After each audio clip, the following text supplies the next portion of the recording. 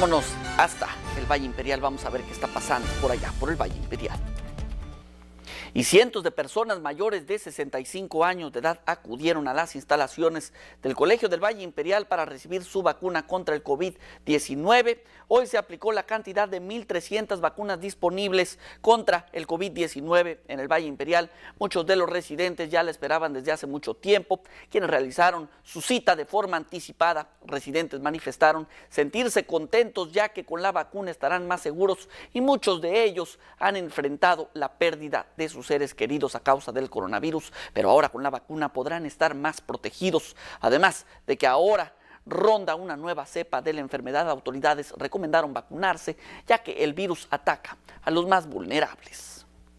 Ay, pues desde que empezó todo esto, pues desde entonces. Sí, porque es muy difícil.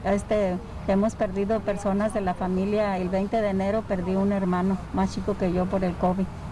Wow. Ajá, por eso tiene que estar uno protegido.